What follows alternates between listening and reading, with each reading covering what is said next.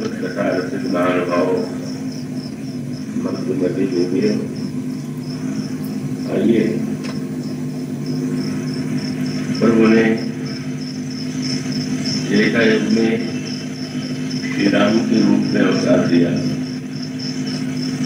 और वही ईश्वर द्वापर युग में श्री कृष्ण के रूप में अवतरित होते हैं। दोनों ही अवतारों की लीलाएं बड़ी अनोखी हैं, बड़ी अद्भुत हैं और बड़े ही रहस्यों से भरी। और उन लीलाओं में यदि कहीं भिन्नता है तो उसका तात्पर्य है कि प्रत्येक युग की जो समस्या होती है, प्रत्येक समय एक ही जैसा व्यक्ति का स्वभाव नहीं होता, आचरण नहीं होता, सोचने का ढंग नहीं होता। इसलिए स्वाभाविक रूप से प्रभु जब विभिन्न युगों में अवतार लेते हैं तो अनेक ऐसे अवसर आते हैं जिस दोनों लीलाओं में बड़ी भिन्नता की प्रतीत होती है। अब इस दृष्टि से विचार करके देखें, श्याम सुंदर का प्राकट्य मथुरा के कारागार में हुआ और उनके प्रभु श्री कृष्णचंद्र के आदेश से वसुदेव जी उन्हें देवकी के बगल में सुला देते हैं और इस तरह से कंस जो देहाभिमान था, देह की आसक्ति का साकार रूप, जिसके जीवन का परम लक्ष्य है शरीर की रक्षा करना, वह शरीर को ही सत्य मानने वाला व्यक्ति जब उसके जगत में भगवान जन्म लेंगे तो उसका अभिप्राय यह है कि जो व्यक्ति शरीर की दृष्टि से ही विचार करता है, जब वो भगवान के जन्म के विषय में अवतार जन्म की बात उसके सामने आएगी तो स्वाभाविक रूप से उसको यह लगेगा कि अगर ईश्वर का रूप विराट है, अगर ईश्वर प्रत्येक सारे संसार में कण कण में व्याप्त है, तो ऐसा ईश्वर जो है किसी एक नारी गर्भ में आ जाए, ये संभव है। और फिर प्रश्न कभी कभी लोग करते हैं कि भगवान यदि मान लें कि साकेत लोक में या गोलोक में रहते हैं और अवतार लेते हैं तो उस समय वो लोग छोड़ करके भगवान आ जाते हैं, और यदि भगवान वहां भी रहते हैं तो यहाँ दिन भगवान का दर्शन संसार के प्राणियों को, व्यक्तियों को होता है, क्या वो परिपूर्ण ईश्वर हो सकता है? इस तरह से मनुष्य के मन में ऐसे संशय आते हैं, तर्क आते हैं, ये वो समझने में असमर्थ होता है। और इतना ही क्यों, श्री रामचरितमानस में आपको मिलता है कि भगवान शंकर के साथ निरंतर रहने वाली जो सती है वो बड़े ही योग्य पिता की, प्रजापति की पुत्री है, बड़ी बुद्धिमती है। पर जब उन्होंने भी भगवान राम को वन में लता और वृक्षों से सीता जी का पता पूछते हुए देखा, विलाप करते हुए देखा, तो वो आश्चर्यचकित हो गई। उन्हें आश्चर्य न होता अगर वे समझती कि एक राजकुमार है तो राजकुमार का अपनी पत्नी से बड़ा प्रेम था और इसलिए उनके वियोग में इतने व्याकुल। पर जब उन्होंने देखा कि भगवान शंकर ने प्रभु को रोते हुए देख करके, विलाप करते हुए देख करके प्रणाम, कभी आश्चर्य न होता। तो एक परंपरा यह भी है कि संसार में जो भी है वो प्रलम्ब है, बंधनीय है। और वंदना और प्रणाम के लिए उन्होंने जिन वाक्यों का प्रयोग किया वो सती की बुद्धि उसे स्वीकार किया। उन्होंने प्रणाम किया, जय सच्चिदानंद जल पावन असतई चले मनोजन सामन। इसमें एक एक शब्द बड़े महत्व के हैं। शंकर जी मनोजन सामने और सती को प्रत्यक्ष दिखाई दे रहा है कि जिन्हें ये भगवान सच्चिदानंद का करके प्रणाम कर रहे हैं वो तो ऐसा लगता है कि उन जैसा कामी हो नहीं संसार में करें। इतना जो कामी हो जाए कि अपनी पत्नी के कहने पर सोने के मृग के पीछे भागे और उसके बाद हरण हो जाने के बाद विलास करता हुआ लता वृक्षों से पता पूछे, इतना जिसमें इसके चरित्र में कामासक्ति दिखाई देती है उसको ईश्वर कहना। और कहने वाला कौन? बोले मनोजन साहब। जो काम को भस्म करने वाला है वो एक कामी को प्रणाम करे, जो काम को नष्ट करने वाला है एक राजकुमार को प्रणाम करे, जो ज्ञान के साकार स्वरूप है वो एक ऐसे व्यक्ति और राजकुमार को प्रणाम करे कि जिसे लता वृक्ष पशु और पक्षियों से भी सीताजी का पता पूछने में संयोग नहीं होना। तो इसका अर्थ ये हुआ कि सचमुच ऐसे तर्क उस युग में भी आते थे और आज भी बहुतों के बुद्धि में, बहुतों के अंतःकरण में यह तो चलता है। ईश्वर जब अवतार लेगा तो उस समय क्या वो एक देश में या एक काल में या एक व्यक्ति के घर में, तो जो एक घर में आ गया, जो एक काल में आया, जो एक देश में आया वो कोई ईश्वर नहीं होता। तो अब स्वाभाविक रूप से भगवान यह लीलाएं मनुष्य के अंतःकरण में भ्रम उत्पन्न कर दी, संशय उत्पन्न कर दी। और तब मानो भगवान राम की लीला में और भगवान कृष्ण की लीला में, भगवान कृष्ण की बाल लीला में और बाल लीला के साथ साथ जब भगवान के द्वारा महाराज की लीला संपन्न हुई, जब गोपियों के साथ उन्होंने महाराज और उस दिव्य क्रीड़ा का दर्शन कराया, तो अन्यों की तो क्या बात है। जो परीक्षित कैसे अनोखे बात है। अभिमन्यु के जो पुत्र है, अर्जुन जिनके पिता के भी पिता है, भगवान स्वयं जिनके मामा है, उन समस्त संबंधों से युक्त एक व्यक्ति ने जब यह भगवान कृष्ण की इन लीलाओं को सुना तो उसे देखा, उनका मैंने क्षमा कीजिएगा कि ये क्या भगवान जिन्हें हम मान करके पूजा करते हैं, क्या इस तरह से परस्त्रियों के साथ उनका लीला, उनकी रास लीला क्या ऐसे प्रसारा निवर्षणम क्या एक धर्म के विरुद्ध नहीं, और जिसका ऐसा आचरण है तो उसे हम ईश्वर का मान करके उसकी पूजा कर सकते हैं।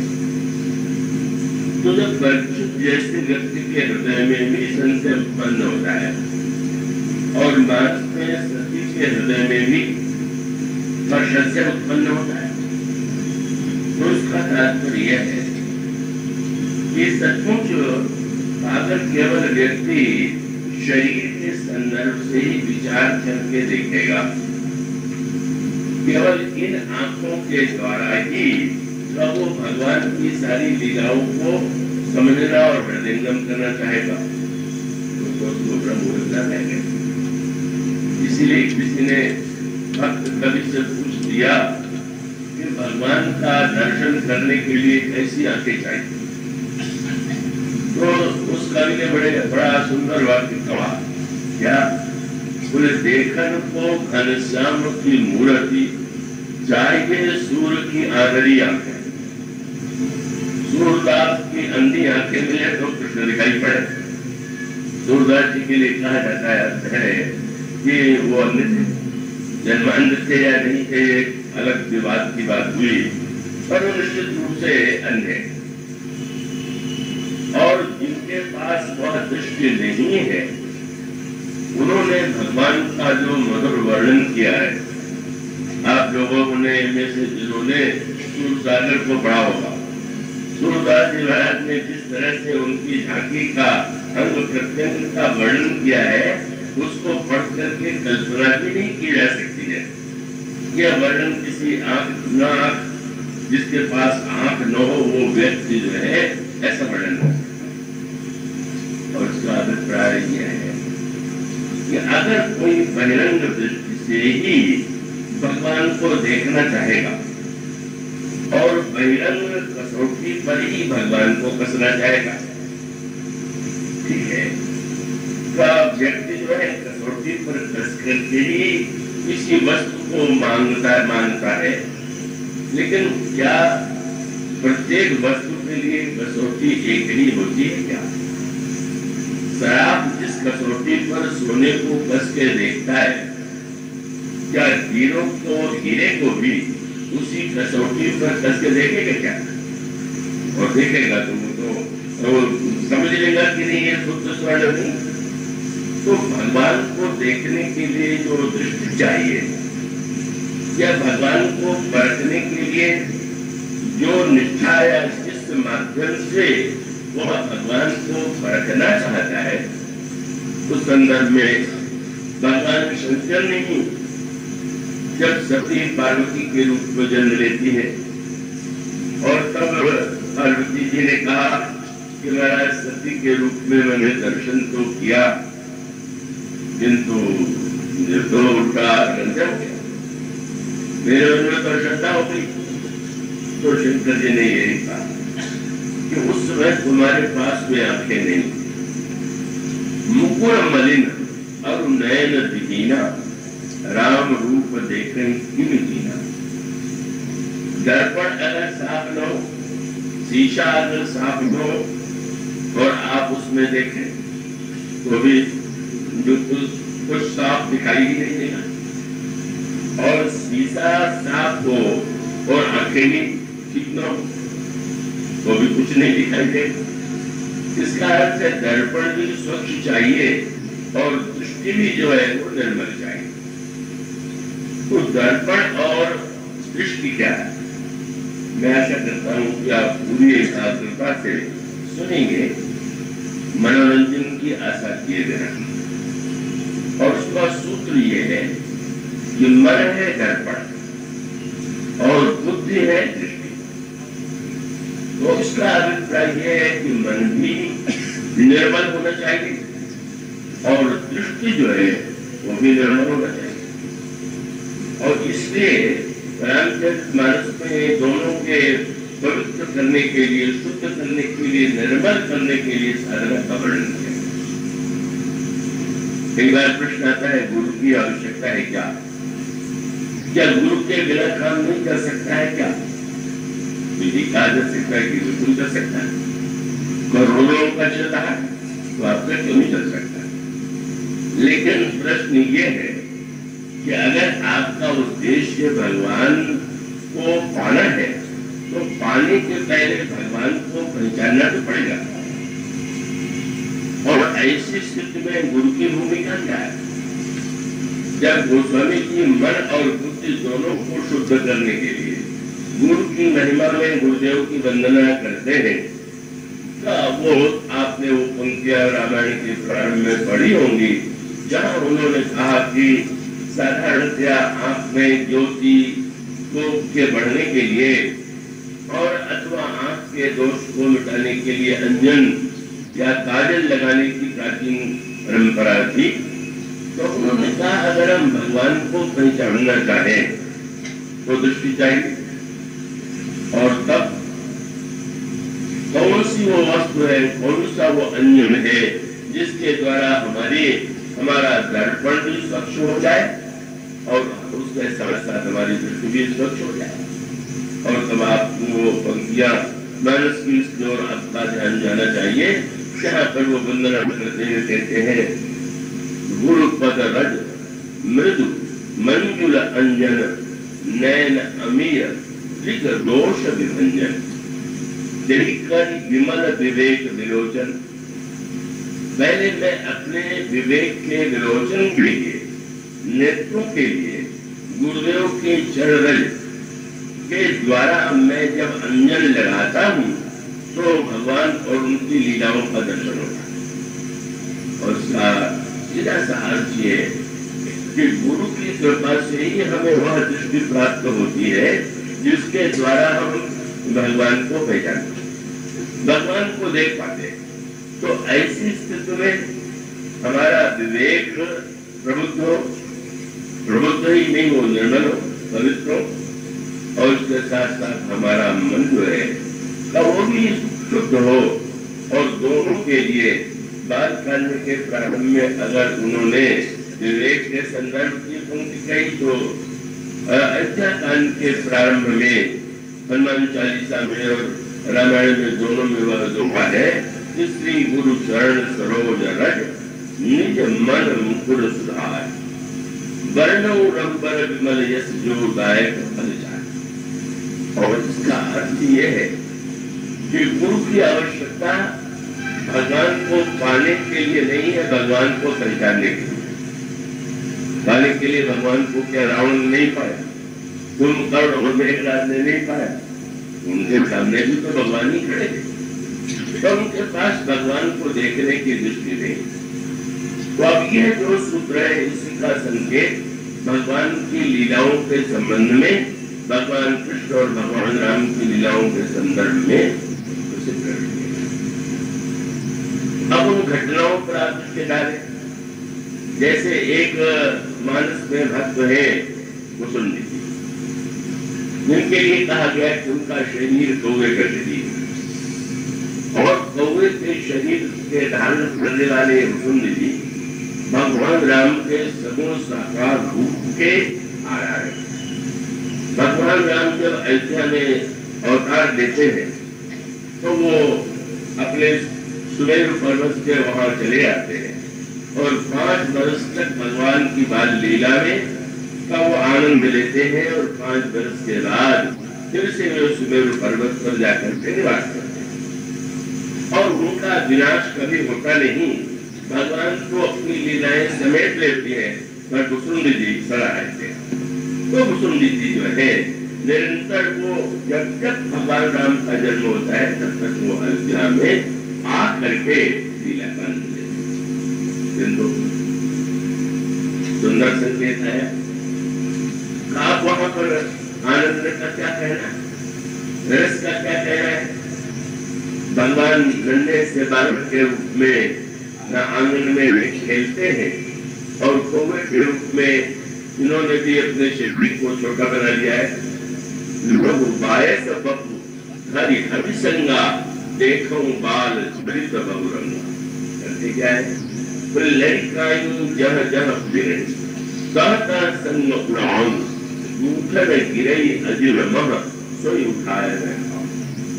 जहाँ जहाँ जाते हैं वहाँ की वृद्धि से आप भोजन पूरे भोजन की क्या जनता प्रभु को भोजन मिले अम्बा कितनी मतलब वस्तुएं ला करके आंगन में दे देती थी और जब वो उसका स्वागत करते थे तो उसका जो प्रसाद गिरता था उसका स्वागत में करता।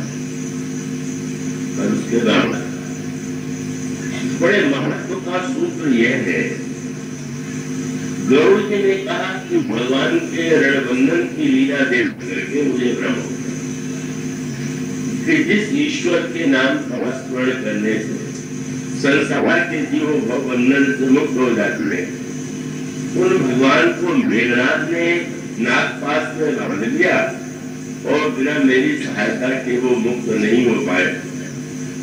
तो अब ऐसी स्थिति में महाराज वो कहते ईश्वर, तो उस समय मुसुंडी जी ने कहा कि आपको मोह हो गया तो आश्चर्य नहीं, मैं नहीं इसका अनुभव कर। और तब उन्होंने अपना संस्मरण सुनाया और संस्मरण सुनाते हुए उन्होंने ये कहा कि एक दिन कौशल्या अम्मा ने बहुत रसमय मालपुआ ले आकर के रामभद्र के हाथों में दे दिया और मुझे विश्वास हो गया कि अब प्रसाद मिलने वाला है। और उस दिन मुझे देख करके आश्चर्य हुआ कि प्रभु ने निमंत्रण भी दिया। नित्य निमंत्रण नहीं देते थे, गिरता था प्रसाद ले लेता, पर उस दिन मालपुआ लेकर के उन्होंने दिखलाया, बुलाया। और मैं जब पास गया तो बात उन्होंने पीछे क्या हुआ, थोड़ा दूर चले गए, फिर से मालपुआ दिखा और जब बार बार यही करने लगे वो कुछ भी बुरा लगा। और वही प्रश्न, अरे हम तो ये समझते थे कि भगवान भक्त की सारी इच्छाओं को पूरा कर देते हैं, जो मालपुआ देने में कृपण है कैसा वो भगवान मालपुए का टुकड़ा भी। और कितनी बुरी बात लग रही है कि बुला रहे हैं, दिखला रहे हैं, ललचा रहे हैं, वो दे नहीं रहे और दूर चले गए। दूर चले गए तो श्री राम रोने लगे। जब रोने लगे तो लगा कि मेरे बिना दुखी हो रहे हैं, फिर से चले। जब पहुंचे तो भगवान भाग खड़े हुए और उसके पश्चात फिर जब उन्होंने मालपुए की ओर देखा तो फिर से नहीं किया। उस लीला का वर्णन करते हुए उन्होंने गर्द को सुनाया, केलकत मोही हरण जब धावनी, चलो भाग सब खूब दिखावनी, आवत निकट हसई प्रभ, भाजत रुदन करानी, जाऊं समीप कहन पर, फेरी फेरी चितई परान। तब प्राकृत शिशु केवल लीला, देख के भैरव मन मोह, कौन चरित्र करत ब्रह्म जुदा आनंद संगो। उसके बाद मुसुंदी जी वहां से भागे और तब उस प्रश्न का उत्तर मिल गया कि भगवान जिस समय एक देश में दिखाई देते हैं, क्या वो भगवान सचमुच उसी देश में है और क्या उस समय अन्य देशों में नहीं है। एक व्यवहारिक दृष्टांत आप ले लीजिए सूर्य का। कालपुर में आप सूर्य को देखें आकाश में, सूर्य देखने में तो बहुत छोटा था। अब सूर्य को आकाश में देख करके अगर कोई व्यक्ति ये कल्पना करे कि शायद हम कानपुर वासियों पर ही सूर्य की विशेष कृपा है कि जो है आ गया, वो तो सत्य नहीं है। जब आपको सूर्य दिखाई दे रहा है और नन्हा दिखाई दे रहा है तो सूर्य छोटा नहीं हो गया। आपके आंखों की सीमा ही इतनी है कि आप उससे अधिक नहीं देख। यह एक सुख तो बड़े महत्व का है, कभी कभी व्यक्ति समझ नहीं पाता। जैसे मान लीजिए बादल छा जाए, आजकल बादल छा जाता, आप देखते हैं आकाश में बादल और आपके मुंह से बात निकलता है बादलों ने सूर्य को ढक लिया। क्या ये सही है? क्या बादल कितना बड़ा है, कितने मीलों तक वहां पर 10 मील, 20 मील, 1000 मील, 2000 मील तक अगर बादल फैला हुआ हो तो आप विज्ञान के पुस्तकों में पढ़ लीजिए सूर्य कितना विशाल। सूर्य की विशालता के समान तो हमारी आपकी पृथ्वी इतनी छोटी है कि उसकी कोई गणना नहीं। किंतु जब भी आपके मुंह से ये शब्द निकलेगा तो यही निकलेगा कि बादलों ने सूर्य को ढक लिया। कितना भ्रांत सत्य है।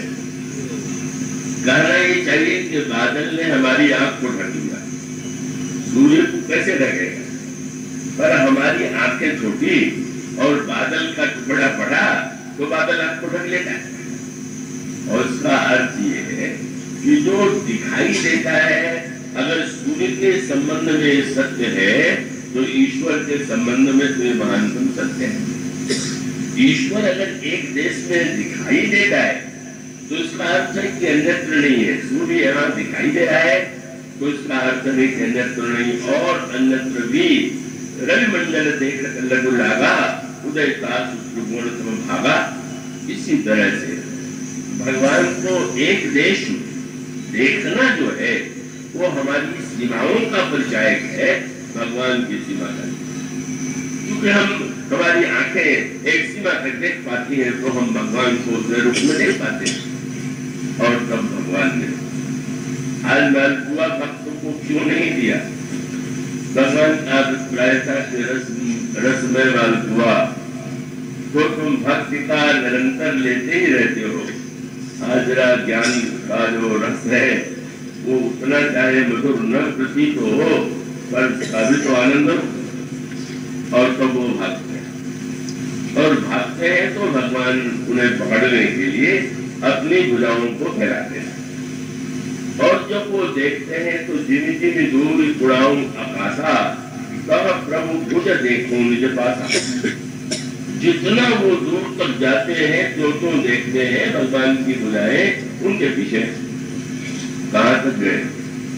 गुरु जी ने वसुंधरा जी को आशीर्वाद दे दिया कि तुम कोई ऐसा आवरण नहीं है कि जहां तुम प्रवेश न पा सको। तो हमारे यहाँ ये मान्यता है कि पृथ्वी, जल, अग्नि, वायु, आकाश, महत्त्व, प्रकृति और प्रकृति के बाद प्रकृति पार प्रभु समुद्र वाक्य।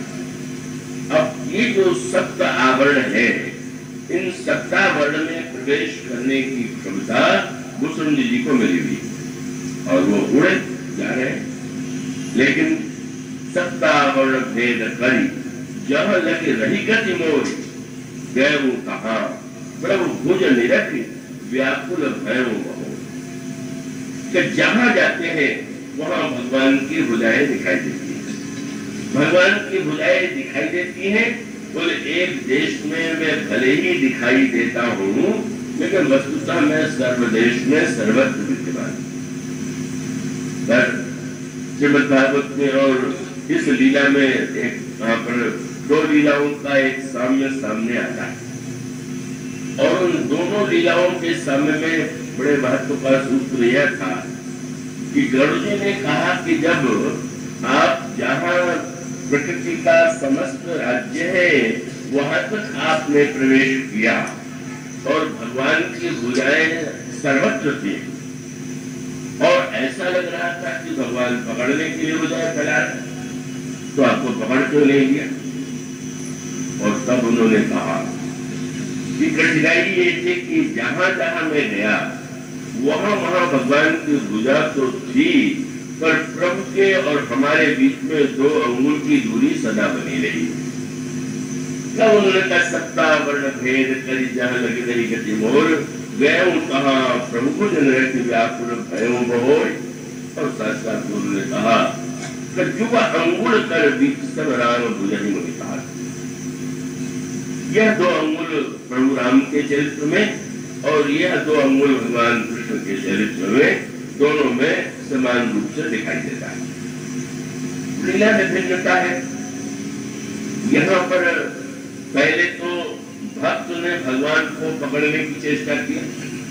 वसुंधरा जी ने भगवान का जब पकड़ने की चेष्टा किया तो भगवान भाग खड़े और भक्त भाग रहा है तो भगवान नहीं पकड़ पा रहे।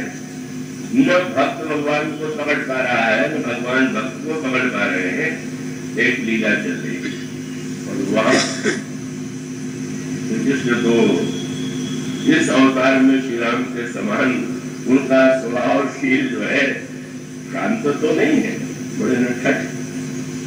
तो नटखट बने से उन्होंने एक दिन यशोदा मैया ने जिस बर्तन में का नवनीत रखा, दूध रखा, वो सबको तोड़ तोड़ डाला और तोड़ तोड़ इसलिए डाला कि माँ गोद में लिए हुए थी और अचानक माँ की दृष्टि पड़ी कि जो वहां बर्तन रखा हुआ था दूध का उबलने के लिए, उस दूध उबलने लगा और लगा कि दूध उबल करके नीचे अग्नि में चला जाएगा। माँ ने श्री कृष्ण को गोद से उठा के जल्दी में रख दिया और जाकर के दूध को उतारा और फिर तो इन्हें इतना क्रोध आया और क्रोध में फिर वो साधारण नहीं ऐसी तोड़ फोड़ प्रारंभ कर दिया कि अच्छा, तुमने मेरी अपेक्षा गोरस को अधिक महत्व दिया, मेरी अपेक्षा तुमने नवनीत और दूध को महत्व दिया, मुझे गोद से तुमने उतार दिया। श्री कृष्ण सह नहीं सकते, अपने को छोड़ करके दूसरों को सहना उनका स्वभाव नहीं। श्री राम के रूप में तो ऐसा नहीं था, कुछ अधिक सह लेते थे, और श्री कृष्ण के रूप में तो जरा भी उनसे आंखें हट जाए तो उनको बहुत बुरा लगता था, क्रोध आ गया, तोड़ तोड़ कर दिया। और यहाँ कौशल्या जी की तरह तो नहीं माँ है, माँ भी उतने ही। उन्होंने कहा अच्छा, तेरी इतनी मिठाई, तूने इतने हमारे पुराने बर्तनों को तोड़ दिया, अब मैं तेरी खबर ले लूं। तो यहाँ पर भगवान को यशोदा मैया ने भागने की चेष्टा की। अब वो राम चरित्र में और श्री कृष्ण चरित्र में यह समानता है, समानता भिन्न स्तर में है। यहाँ चंचलता और नटखट पने से भगवान कृष्ण जो है उनकी लीला में एक निश्चित उनकी एक शैली है कि जीव को बलपूर्वक वो अपनी ओर ध्यान आकृष्ट करने के लिए बद्ध बनकर है, वो तो गुस्सा नहीं सकते। तब माँ अभी तो साधारण नहीं, बंधन में बांधने लगी, और यहाँ भी समस्या आ गई। रस्सी बना करके बांधने की चेष्टा किया तो रस्सी छोटी हो गई, कितनी छोटी हो गई, 2 अंगुल। तो और रस्सी ले आओ, दूसरी रस्सी लाई गई, उस रस्सी को जोड़ करके बांधने की चेष्टा की गई, फिर भी छोटी, फिर भी 2 अंगुल टोटल। और इस तरह से सारी रस्सी के द्वारा बांधने की चेष्टा करने पर भी भगवान कृष्ण को बांधने में समर्थ नहीं। और यह 2 अंगुल की जो दूरी है, यह दूरी बनी है। तो श्री राम के चरित्र में भी 2 अंगुल की दूरी, भगवान कृष्ण के चरित्र में भी 2 अंगुल की दूरी। और इसका रहस्य क्या है, इसका तात्पर्य क्या है? यह दो जो अलग अलग प्रकार की धारणाएं वाले हैं, उनकी अलग अलग व्याख्या है, अलग अलग दृष्टि है। अगर वेदांत की दृष्टि से विचार करके देखें तो वेदांत शास्त्र में मानो इसको इस संकेत के रूप में देखा जाता है कि भाई जीव और ब्रह्म यदि इतने निकट है या तात्विक दृष्टि से एक ही है, तो दूरी का अनुभव क्यों, दूर क्यों लगा? तो 2 मूल का अर्थ उनकी दृष्टि में है नाम और 2 अंग है। इसका अर्थ है कि व्यक्ति ने अपना एक नाम रख लिया, मैं, मेरा ये नाम, और उसके शरीर का जो रूप है उसने मान दिया कि मैं हूं। तो उसने अपने को नाम और रूप की सीमा में जब बांध लिया तो 2 अंगुल दूर ही, 2 अंगुल ही उसे भगवान से दूर बनाए हुए है। जीव और ब्रह्म के बीच में जो दूरी है वो नाम और रूप की दूरी है। अब आप संदर्भ में गंभीर प्रसंग है तो उसका सूत्र आपके सामने कह दे। परशुराम जी भी राम, श्री राम भी राम, पर वो श्री राम और परशुराम जी में दूरी कैसे होगी? प्रारंभ में, बाद में तो दूरी नहीं है। और उसका सूत्र यही कि वह दूरी जो है उन्होंने बना लिया, या उनको अपने नाम में बड़ी तीव्र आसक्ति है। उनको लगता है कि मेरा नाम अद्वितीय है, और जब उन्हें ये पता चला कि धनुष तोड़ने वाला ये जो राजकुमार है इसका भी नाम राम है, उन्हें बहुत बुरा लगा। कई लोगों को पसंद नहीं आता कि उनके बच्चे का नाम कोई दूसरा रख दे। अरे अच्छा, तो मेरे बच्चे का नाम उसने ले लिया, चुरा लिया, ये मनुष्य का स्वभाव। अब साधारण व्यक्तियों में वो देखा जाए, पर परशुराम जी के मन में वो नाम के प्रति इतना अधिक आग्रह है कि जब भगवान श्री राम से उन्होंने कहा मुझसे युद्ध करो, महाराज युद्ध के स्थान पर कोई और उपाय है जिससे आपका क्रोध शांत हो जाए? तो परशुराम जी ने कहा कि बस एक ही उपाय है कि आज से ये तुम्हारा जो राम नाम है बिल्कुल तुम बता दो कि मेरा नाम ये करो परितोष मोर संग्रामा नाहित छाणु काव बरामा। कितनी अनोखी बात। मेरा नाम राम अगर है तो ये दूसरा कैसे आ गया राम। और तब दूसरी बात है उनकी एक आसक्ति हो गई अपनी जाति में। श्री राम से उन्होंने कहा तुम जानते हो मैं कौन हूँ? बाल ब्रह्मचारी। आप जानते हैं बाल ब्रह्मचारी क्यों कहा? बोले मैं तुम्हारे तरह राम नहीं हूँ कि जो धनुष तोड़ करके सुंदरी से सुंदरी पत्नी का वर्ण चाहता है।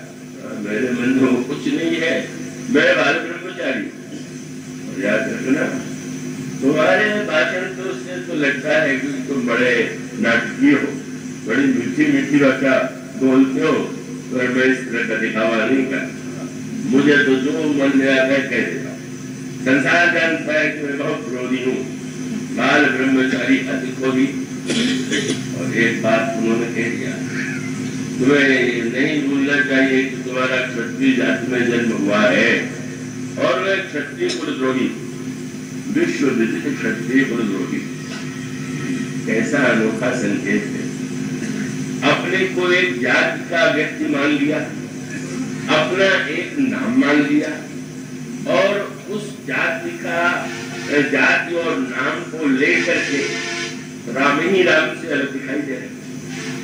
और तब भगवान राम ने राम जी को प्रणाम किया। कहने लगे महाराज अगर नाम का झगड़ा हो तो आप तो में मेरी और आप में कोई तुलना ही नहीं है। क्यों? बोले राम मात्र लघु नाम हमारा और परशु सहित बड़ नाम तुम्हारा। मेरा 2 अक्षर का राम नाम, आपका 5 अक्षर का परशुराम। नाम तो बहुत छोटा, नाम छोटा भी बड़ा, इतना मधुर संकेत था प्रभु। ये स्तुति भी है और उपदेश भी है। इसीलिए आगे चल करके श्री राम की वाणी के लिए कहा गया सुन मृदु कूड़ा विचर रहो।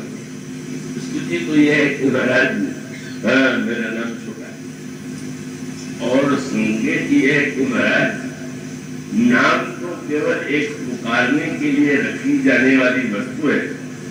क्या वो नाम बड़ा इतना हो जाए कि व्यक्ति अपने नाम को ही सब कुछ मांग बैठे? यह जो संकेत था, बड़प्पन नाम में नहीं होता है, बड़प्पन तो स्वरूप में होता है। और उसका अभिप्राय ये कि अब जो राम है वो तो राम के नाम का नाम, जो गुरु वशिष्ठ ने महाराज गुरु वशिष्ठ से महाराज के दशरथ ने कहा कि हमारे जो 4 बालक हैं उनका नाम रखिए, तो उनका क्या नाम रखे? उसी नाम को देख रहे हैं और बोली दे रहे हैं। गुरु जी इतनी देर को लग रही है इस बच्चे का नाम बोलने में, आप तो महान इतने नाम की स्मृति में है। गुरु वशिष्ठ ने कहां से रखे इनका एक नाम? इनके नाम अनगिनत पहले हुए हैं, अब है होते रहेंगे। इनके नाम अनेक अनूपा। और तब अब उस सब नाम को मैं लेने लगूं तो व्यवहार चले गए, तो व्यवहार के लिए हम इस बालक का नाम रख देते हैं। तो संकेत ये है, जिस नाम को लेकर के लोग झगड़ते हैं वो नाम जो है क्या वो तो केवल नाम कहां से चिपक गए? आपका नाम तो बदल सकता था, बदल देते हैं कई लोग। जिन लोगों का लड़कपन में बुरा सा नाम रख दिया जाता है और लोग हंसी उड़ाते हैं तो समाचार पत्रों में विज्ञापन देते हैं कि मैं इस नाम वाला व्यक्ति आज से मेरा नाम ये हो गया। तो नाम हो जाने से, नाम रख देने से तो कोई अंतर पड़ता नहीं। तो उस व्यंग की गाथा के समान जहाँ पर किसी व्यक्ति ने जब देखा कि लोग मेरे नाम की हंसी उड़ाते हैं तो अच्छा नाम ढूंढने के लिए चला, और जब चला तो प्रारंभ में ही एक दृष्टिहीन व्यक्ति दिखाई पड़ा। उन्होंने पूछा आपका नाम क्या? बोले कमल नयन। आगे चले, एक भिखारी भीख मांग रहा था, आपका नाम? बोले लक्ष्मीपति। आगे देखा एक मुर्गे को लोग लिए चले जा रहे हैं, ये कौन है? बोले अमर सिंह। उसने सोचा इधर कमल नए बंदे हैं, लक्ष्मीपति भीख मांग रहे हैं, और अमर सिंह मर गए तो हम ही अच्छे हैं कि मेरे नाम से किसी को धोखा नहीं हुआ। ये नाम तो गुण है कि नहीं? तो मानो राम नाम ही इतना बड़ा था कि परस जोड़ने की आवश्यकता क्यों पड़ गई? लोग उपाधि के लिए बड़े बेचैन रहते हैं। पद्मश्री, पद्म भूषण, क्या क्या भारत रत्न, मानो उपाधि की चिंता। और ब्रह्म है निरुपाधि, और निरुपाधि इसलिए है कि लोग ये समझते हैं कि उपाधि मिलने से हम बड़े हो जाएंगे, और वस्तुतः ब्रह्म का जो बड़प्पन है वो तो निरुपाधि है। और वो निरुपाधि ब्रह्म जो है वहां जब राम के पहले परस जुड़ गया तो मानो उपाधि में आसक्ति हो गई, जाति में आसक्ति हो गई, नाम में आसक्ति हो गई, यही दूरी बनाए हुए। और इसलिए बाद में कितना आनंद आया, और आनंद तभी आ गया कि जब यह बात ध्यान से मिट गई। मानो ब्राह्मण कह रहे हैं, ब्राह्मण तो ब्राह्मण होने से कितने गुण? 9 गुण ब्राह्मण के माने जाते, और ईश्वर के कितने गुण? अनंत गुण। तो ब्राह्मण बनकर के वो कम हो गए कि अधिक हो गए? ब्राह्मण बनकर के तो 9 गुण ही रह गए, और ईश्वर के रूप में तो अनंत गुण है। प्रभु ने क्या मीठी भाषा में कहा, बोले प्रभु मुझमें तो कोई गुण ही नहीं। भगवान जो बात कह रहे थे वो बड़े संकेत का था। कोई गुण रहित भी होता है क्या? हाँ महाराज, अगर गुण ही आप देखें तो धनुष में देख लीजिए, ये जो प्रत्यंचा होती थी उसको गुण कहा करते, ये है गुण। श्री राम कहते हैं मुझमें गुण नहीं है, और श्री राम का जो धनुष और प्रत्यंचा है उसके विषय में यह वर्णन आता है कि श्री राम को जब युद्ध करना होता है तो प्रत्यंचा को, डोरी को धनुष पर चढ़ा देते, और जब कार्य पूरा होता है तो डोरी को उतार देते। इतना सुंदर संकेत। निर्गुण न करके आवश्यकता पड़ने पर गुण को स्वीकार कर लीजिए, पर गुण को उतारना न होगे।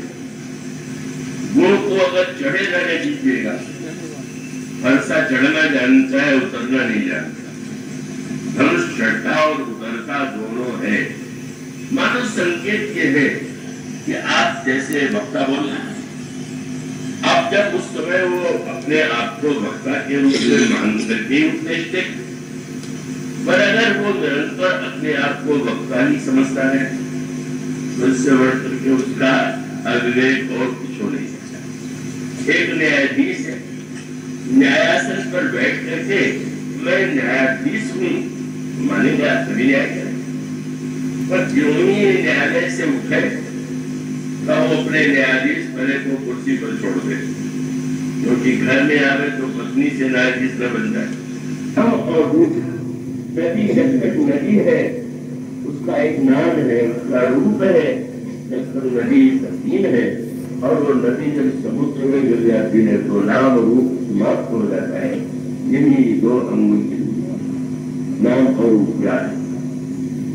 और दूसरी ओर भक्त कहते हैं 2 अंगों की दूरी कब मिटेगी, और उसका अर्थ ये है कि भगवान में और भक्त में, दोनों में से अगर 2 वस्तुएं जब मिलेंगी तो ही भक्त और भगवान का मिलन होगा।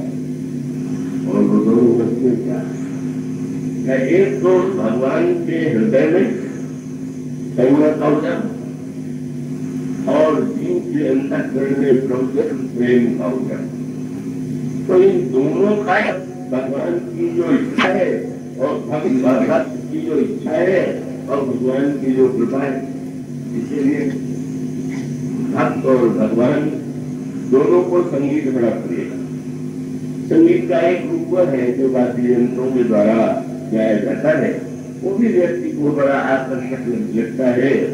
पर भगवान और भक्त जो गाते हैं, भगवान जब गाते हैं तो बड़ा सारा गाते हैं, और भक्त जो है राग नहीं गाता, भक्त रागिनी गाता है और भगवान से प्रार्थना करता है कि रागिनी को मैंने गा दिया, अगर रात के दिन तो रागिनी अधूरी है, आप राज और और तब वो राग रागिनी का मिलन कैसे होता है? तब भगवान को प्रिय है अनुराग, रागों में विलक्षण मिलन ही न रघुपति बिन अनुराग। और इसका अर्थ यह है कि एक और जब भगवान कृपा की रागिनी और भक्त अनुराग का राग और कृपा और अनुराग का मिलन हो जाए तो भगवान और राग मिल जाए, और दोनों का मिलन न हो तो भगवान भले ही नहीं है पर मिलन नहीं हो सकता। इसी तरह से भगवान जी सुग्रीव से भक्त का मिलन कराते हैं, ऐसी कथा सुनाते हैं कि जिसको सुन करके भगवान के मन में कृपा और करुणा का उदय होता है, और दूसरी ओर प्रभु के भगवान के हृदय में करुणा और जीव के हृदय में भगवान को पाने की दिव्यता। यह जो दो अंगुल है का समस्त ब्रह्मांड को आप पार कर सकते हैं, नाम करते हैं, पर देव ये दो अंगुल की दूरी मिटती ही नहीं। और अगर उसको और सांकेतिक तत्व मिले, ये जो सारा संसार है कहाँ है? भगवान के उदर है। मुसंदी जी को भगवान ने इसका दर्शन कराया, और भगवान कहाँ रहते हैं?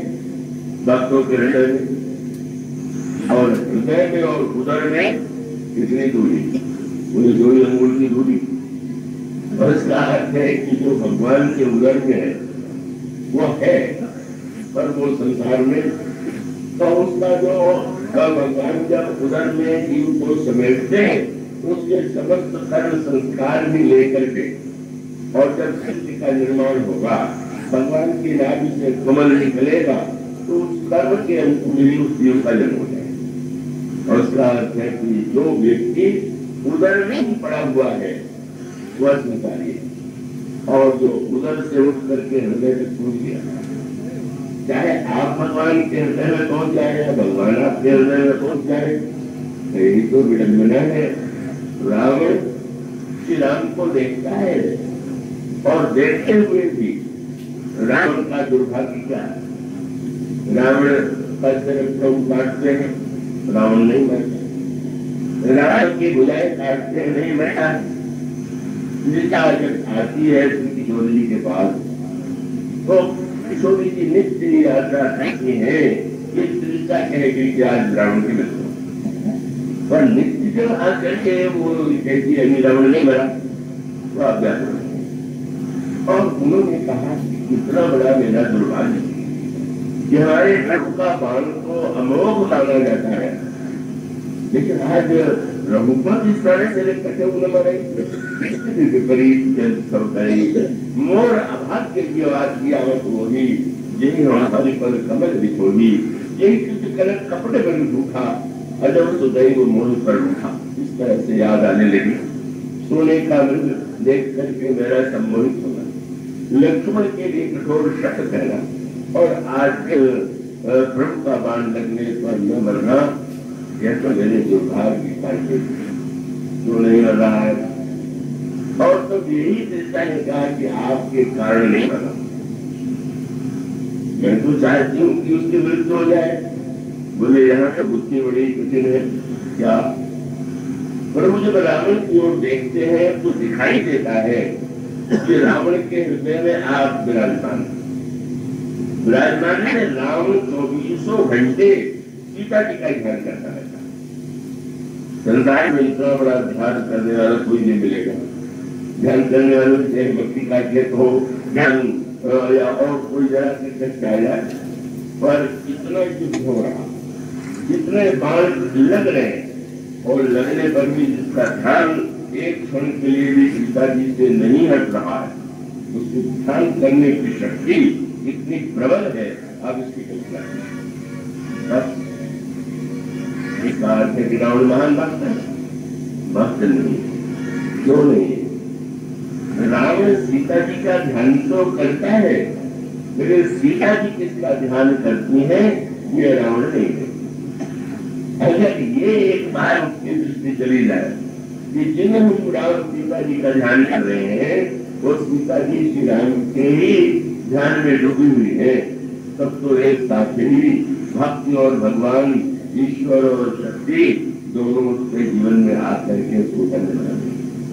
लेकिन और बड़ी दूसरी बात की, जब भगवान के सामने समस्या ये है कि आप रावण के हृदय में, आपके हृदय में श्री राम और श्री राम के उदर में सारा ब्रह्मांड, वहाँ ये सब बड़े रामायण के दार्शनिक साधारण का लोग केवल मनोरंजन की दृष्टि से पढ़ते हैं, तो उसके तात्विक पर ध्यान नहीं जाता है।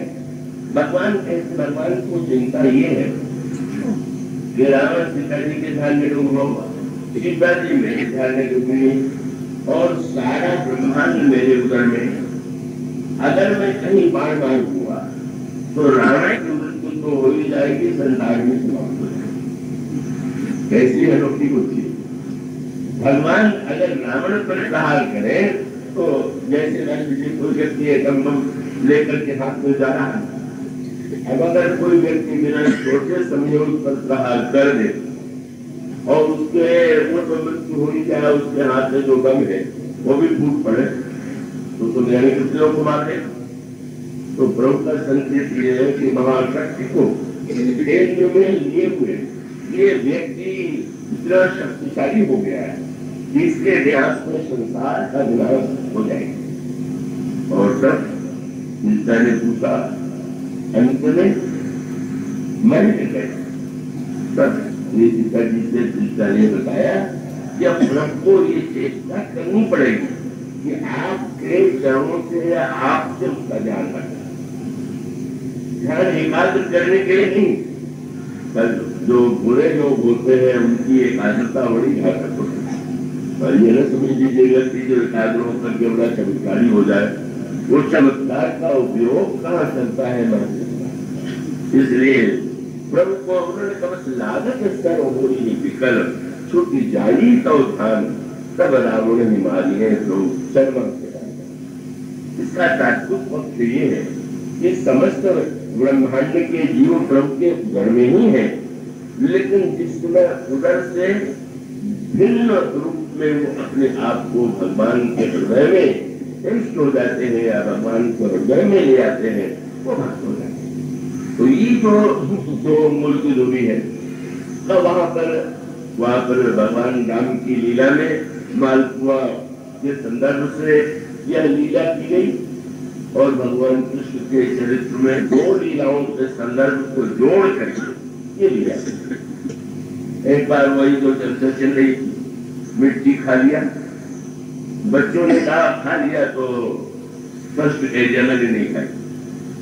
जब ये कह दिया कि तुम्हारा बड़ा भाई बलराम भी कह रहा है कि तुमने मिट्टी खा ली, भगवान ने कह दिया मैं क्या तुम मेरा मुंह देखो। और अपने मुख में भगवान ने सारे ब्रह्मांड का दर्शन कराया, मुख में दर्शन कराया। भूषण जी को भगवान राम ने अपने उदर में भी दर्शन कराया, हृदय में भी उनकी अनुभूति कराई।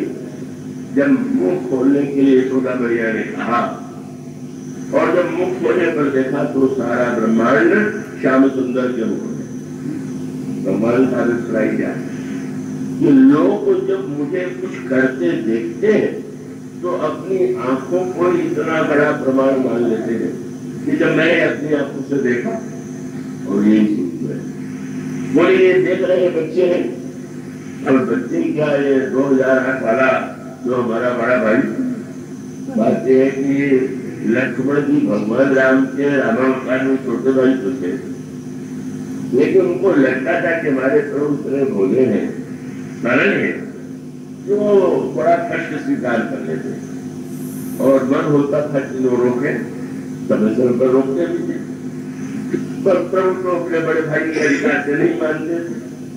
तो यही सोचते थे कि हमें बड़ा भाई होता तो पर इनसे मनवाता, हमें क्या करूं। तो प्रभु ने दूसरा अवतार दिया, अपने समय तुम बड़े भाई बन जाओ, मैं छोटा भाई तुम्हारा बन जाता हूँ। वो शेष के अवतार है, शेष की तो का 1000 फिर तो 2008 है। भगवान ने कहा चाहे 2008 वाला कहे चाहे और आंख वाले कहें, जो हमें स्थूल दृष्टि से देखेंगे उनको नहीं लगेगा। ये बच्चे देख रहे हैं कि मैंने मिट्टी खाई, मैं क्या खाऊंगा। खाई जाती है बाहर की वस्तु, जब मुंह में ले आवे तो खा जाए, और जब सब कुछ मेरे मुंह में है, मुझसे बाहर कुछ सही नहीं है, तो मैं क्या खाऊंगा। भगवान ने माँ को इस सत्य का उपदेश देने की चेष्टा की। ये तो जैसा मैं कह चुका हूँ, यशोदा मैया को पर इसका प्रभाव अगर नहीं पड़ता था, वो कृष्ण को तो भगवान कभी मान ही नहीं पाई। जब ये दिखला भी किया तो ये समझा कि कोई भूत प्रेत आके कर गया होगा। वो उसका उनका जो स्वभाव है वो भावना प्रधान है, उसमें क्या नहीं। तो वहां पर भगवान की लीला में भगवान का अभिप्राय यह है कि जो व्यक्ति मुझे भोक्तापन की दृष्टि से देखता है, अपनी आंखों के कारण उसको ऐसा भ्रम होता है। अगर वो मेरे स्वरूप को जान लेगा तो समझेगा कि मुझसे अतिरिक्त और कुछ है ही नहीं, अलग है ही नहीं कि जिसका मैं वो कर। वहां यशोदा मैया के संदर्भ में मिला, और यहाँ 2 अंगुल की दूरी सारे ब्रह्मांड में कृष्ण भगवान राम और भुसुंडी में बनी हुई है। भुसुंडी जी भी वो तो भक्त ही है, पर आज तो भगवान उनको ज्ञान काल रस ज्ञान का रूप बताने के लिए व्यग्र थे, इसलिए बड़ा सुंदर रूप आया। जब सारे ब्रह्मांड में भगवान का रूप देखा उन्होंने, भगवान की बुलाए देखी, तब 2 अंगुल की दूरी बनी रही। उन्होंने क्या किया, बोले मुझे उन्हें संसार को देखने के लिए आप खुली रहती, और भगवान को देखने के लिए, समझने के लिए, धारण करने के लिए आप मूड लेते हैं, और सब ऐसी अनोखी बातों की। जब चले थे तो कितनी लंबी यात्रा सत्तावड़ में की, और जो ही नेत्र उन्होंने मुदा और नेत्र खोल करके देखा तो देखते क्या है, अयोध्या में श्री राम सामने बालक के रूप में खेल रहे हैं, हाथ में बाल हुआ। आश्चर्य हुआ, मानो जब हम अपनी बुद्धि के भरोसे देखते हैं, चलते हैं तो समय लगता है, पर जब हम थक जाते हैं दौड़ते दौड़ते, हम समझ जाते हैं हमारी बुद्धि काम नहीं करती, तो मानो भगवान कहते हैं तो देखने की शक्ति नहीं है तो मुदो। और उसके पश्चात जब उन्होंने देखा कि मैं अयोध्या पहुंच गया, तो प्रभु ने देखा, देख लिया, क्या बोले, पहले तो मैं समझता था कि आप महाराज दशरथ के यहाँ अवतार लेते हैं, दशरथ जी के घर में क्रीड़ा करते हैं, पर अब मुझे पता चल गया कि आप यहाँ भी क्रीड़ा करते हैं और सारे ब्रह्मांड में आप। भगवान ने कहा ये तो पहला पाठ था, अभी और बाकी है। और तब आपने क्या किया, मुंह खोल दिया, खूब हंसे, और हंसे तो भुसुंडी जी भगवान के मुंह में समा गए, और जब समा गए तो मुंह में जाकर के वो भगवान के उदर में जाते, और उदर में जाकर के राम उदर देखो जगनाना, देखत वलय न जाई बखाना। श्री राम के उदर में अगणित ब्रह्मांड उन्हें दिखाई दे। मानो सूत्र यह था, पहली कक्षा तो यह है कि व्यक्ति है भगवान यहाँ है, दूसरी कक्षा यह है कि भगवान सर्वव्यापक, और उससे ऊंची कक्षा है कि भगवान सर्वत्र नहीं है, ये जितना देश है ब्रह्मांड है वो भी भगवान के कोने में कहीं पड़ा हुआ है, तो वो ब्रह्मांड तो एक सीमित वस्तु है, और उसमें भगवान की लीला का वो दर्शन 101 कल्प तक करते हैं। ब्रह्मपुरोमी ब्रह्मांड अनेका, बीते मनव वर्ष एका, और उस तरह से भगवान के उदर में जहाँ जाते हैं वहां पर उदर में एक एक अयोध्या, प्रत्येक अयोध्या में श्री राम का अवतार। और ये देख करके तो बड़े हैरान हो गए कि जहाँ जहाँ राम है एक एक भुसुंडी वहां पर है। मैं ही भुसुंडी नहीं हूँ, यहाँ तो भुसुंडियों की भरमार है, हर उदर में हर ब्रह्मांड में भगवान के साथ एक भुसुंडी खेल, और तब भगवान कृपा करते हैं, उधर से निकाल करके आप उनको जो ही हंसते हैं फिर से बाहर आ जाते हैं, उनको पूर्ण तत्व ज्ञान हो जाता है, पूर्ण ज्ञान हो जाता है। यशोदा मैया के समान उन्होंने वात्सल्य की दृष्टि से नहीं भगवान की इस लीला को देखा और देखने के बाद फिर दोनों में समझौता भी हो गया। बोले कि दिखाने का अर्थ नहीं कि अब तुम हमको इसी रूप में देखते रहो, हमारा तुम्हारा खेल तो तभी चलेगा जो तुम कौवा बने रहो और मेरे साथ खेलते रहो। और उसके बाद में आपने लिया बदल दिया और कल्याण जी की ओर देखने लगे। भूख लगी हुई थी, जितनी माँ को लागी अति भूखा, वहां बड़ी भूख लग गई है। तो कृष्ण की तरह तो श्री राम नहीं करते, पर भाई थोड़ा आंखों में आंसू तो आ ही जाता है। सजन नैन कछु भूख कर रूखा और देख के माँ को लागी अति भूखा। और माँ जो है गोद में ले लेती है और गोद रात खराब हो पे पाना क्या सुंदर को लूट खिलाया। मानो भगवान का ये श्री राम जी बताना चाहते हैं कि वस्तुतः मैं समस्त ब्रह्मांड को स्वयं में धारण करते हुए भी जीव की सीमाओं के कारण ससनी में लगता हूँ और वो जैसा चाहता है उसकी भावना के लिए अगर वो ये कहेगा कि मैं बालक, क्या भगवान सबसे उसी तरह से रुक सकते हैं जैसा कौशल्या जी से रुक ले, या यशोदा जी से जैसे रूठ क्या गए थोड़े शुरू कर दिया।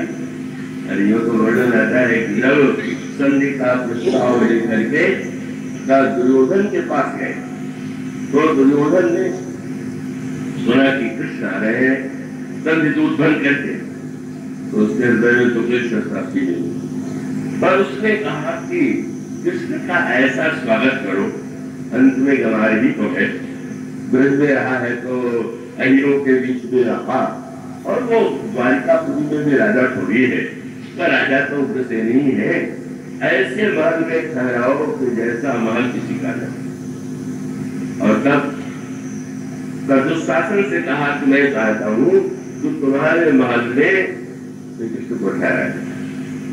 दुर्योधन अपने भाई दुर्योधन से बड़ा प्यार करता है और उसके नगर में सबसे सुंदर जो भवन था उसमें वो स्वयं नहीं रहता है, उसमें वो दुशासन को रखा। उसने कहा दुशासन के भवन में दुर्योधन जानता ही नहीं कि भगवान को किस भवन में ठहराना चाहिए। भगवान राम जब जनकपुर में पधारे तो जनक जी ने सोचा कहाँ ठहराने, महर्षि विश्वामित्र को, दोनों राजकुमारों को, और तब उन्होंने अपनी पुत्री सीता का, फिर सीता जी के भवन का नाम था सुंदर सदन।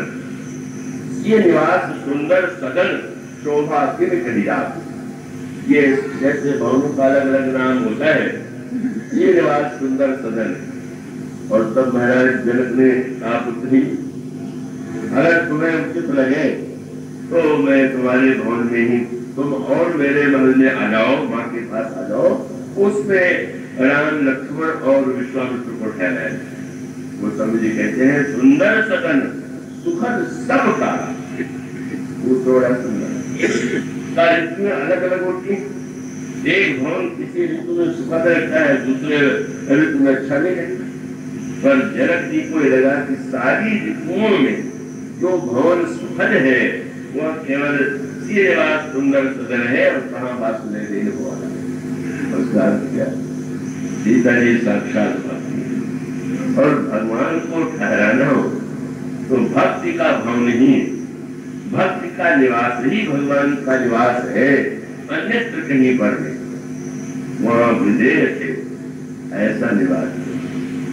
पर ये विश्वासन कौन है? धृतराष्ट्र मानो मूर्तिमान, यह जो है ये मोह का साकार रूप है। धृतराष्ट्र जो अंधा, मोह अंध की, और यह जो दुर्योधन है मूर्तिमान अभिमान और दुशासन काम। तो सबसे सुंदर भवन किसका? बोले काम का। जहाँ काम है वहां पर कामी में सुंदरता के प्रति आकर्षण और आग्रह तो होती, इसलिए उसने कहा कृष्ण को ठहराने के लिए सबसे सुंदर भवन जो होगा तुम्हारा होगा। उस सवारी को पता ही नहीं था ये क्या इस दुशासन जैसे काम के भवन में जहाँ राम कह काम नहीं, जहाँ काम नहीं राम, और उसके साथ साथ रसोइयों को बुला करके कहा ऐसा भोजन बनाओ दिव्य कि इस कृष्ण ने कभी न भोजन किया। अब वो श्री कृष्ण के लिए नाना प्रकार के व्यंजन बन गए, घर खूब खाट पाट सजाया गया, स्वागत किया गया, और जैसे रथ से कृष्ण उतरे, दुर्योधन ने कहा कि महाराज बातचीत करने से पहले आप भोजन कर लें।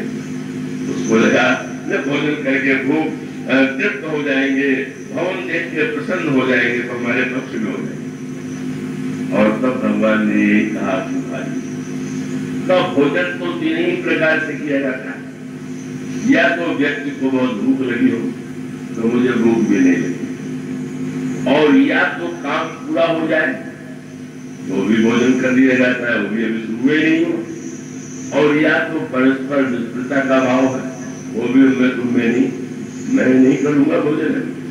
और आप जानते हैं उन्होंने बुजुर्ग पत्नी के यहाँ केले के छिलके खाए। कच का अभिप्राय कि भगवान जो है वो तो भाव के भूखे हैं, और भक्त जब वो मानते चले उसकी भावना की। कभी कभी भगवान किसी भक्त को अज्ञानी संत थे, उनको स्वप्न आया, भगवान ने कहा मैं प्यासा हूँ, पता चला कि पुजारी उस दिन जल रखना भूल गए। तो क्या ये अनुभव प्रत्येक पूजा करने वाले को होगा क्या? नहीं हो सकता। जिसने जो भाव मान लिया, आप मान लीजिए नित्य तृप्त है तो नित्य तृप्त है, और आप मान लीजिए भूखे हैं तो भूखे हैं।